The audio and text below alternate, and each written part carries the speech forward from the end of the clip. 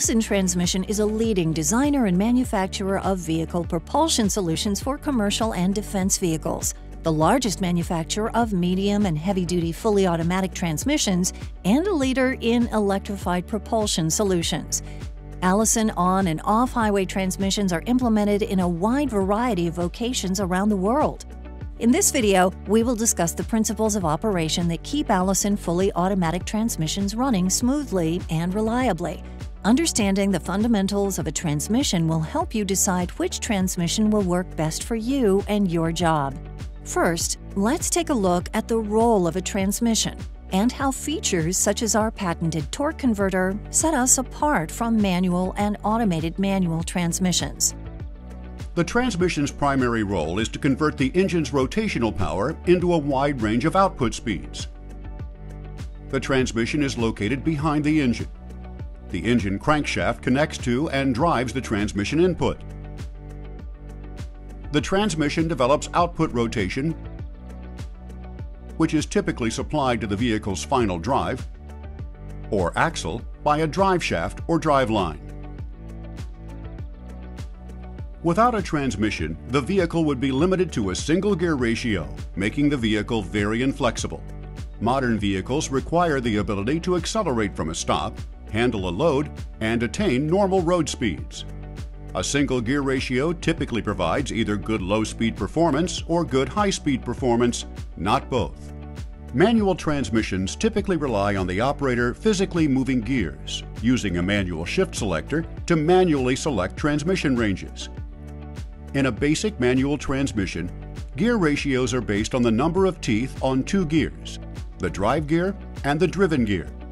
When the operator manually shifts the transmission, the drive to driven gear tooth count changes and various ratios are created. A clutch is typically required to disconnect and engage engine power to the transmission. Disengaging the clutch, foot pushing the clutch pedal, removes the engine power from the transmission. This allows the operator to make manual shifts and allows the engine to idle with the vehicle stopped and the transmission in range. Engaging the clutch, foot off the clutch pedal, mechanically connects the engine and transmission input. The power from the engine can be used by the transmission to create output when a moving range has been selected. Allison automatic transmissions upshift and downshift automatically and don't require an operator-controlled clutch. The Allison torque converter connects the engine to the transmission input. At a stop, engine power is not transferred through the torque converter to the transmission input. When the engine RPM increases, the torque converter drives the transmission input. The transmission electronic control and hydraulic systems work together to automatically control shifts. Now, let's take a look at Allison's planetary gear sets. Allison transmissions are constructed with planetary gear sets. Planetary gear sets consist of a ring gear, sun gear, and a carrier assembly which includes pinion gears. Various output ratios are created by holding and driving components. To decrease input speed and increase torque, the ring gear is held, the sun gear is driven, and the carrier becomes the output mechanism. To increase input speed and decrease torque, the ring gear is held, the carrier is driven, and the sun gear becomes the output mechanism. A 1-to-1 ratio is achieved when no components are held and two components are driven at the same speed. Reverse is created by holding the carrier and driving either the sun gear or the ring gear. Most 1000, 2000, 3000, 4000 transmissions utilize 3 planetary gear sets. The gear sets work together to create the necessary output ranges, often using created output from one gear set to drive components in other gear sets. Along with the planetary gears, Allison uses a specific set of stationary and rotating clutches. Let's take a look at how they work. Clutches are used to hold, connect, and sometimes drive planetary components. Allison transmission clutch assemblies are multi-disc, consisting of an alternating stack of fiber, friction, and steel reaction plates. Clutches are applied by compressing the plates together using a piston forced by hydraulic pressure. Clutches are released by spring pressure when the hydraulic pressure against the piston is exhausted. Stationary clutches hold planetary components or shafts. Rotating clutches lock rotating components or shafts together. Most 1000, 2000, 3000, 4000 transmission gear packs utilize 3 stationary clutches and 2 rotating clutches. Next, we will see how range shifts and the systems behind them operate. Clutches are applied in various combinations to create different output ranges.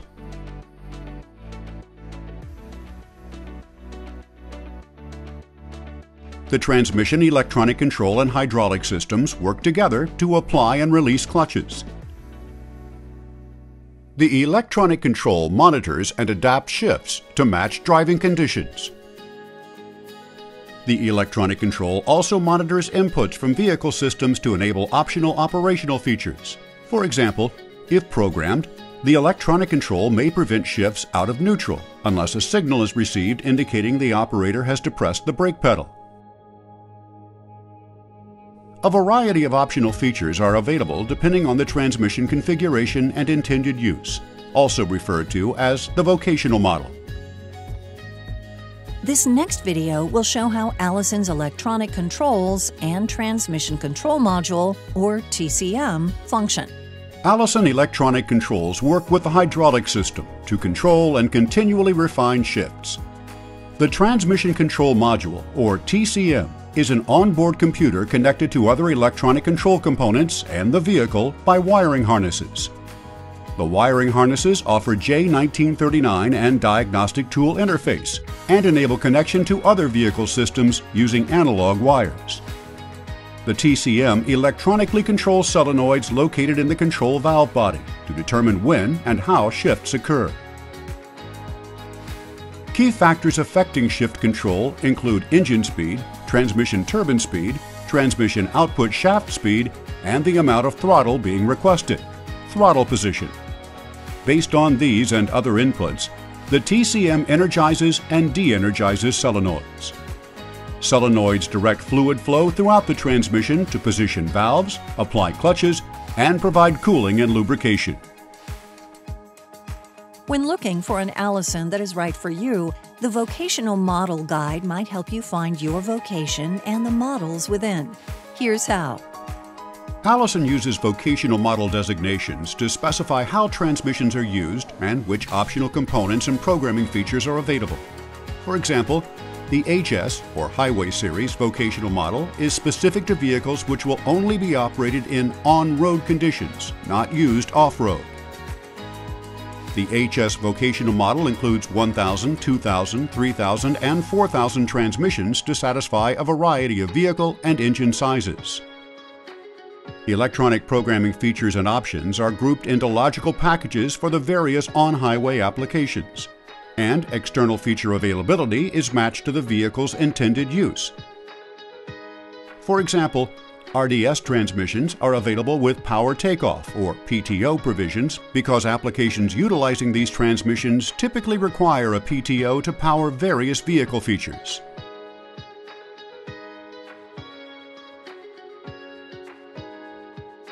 Allison Tech data, available online for Allison Service Channel partners, including authorized distributors, distributor branches, and dealers, maintains the very latest product information, including transmission specifications, vocational model information, and much more.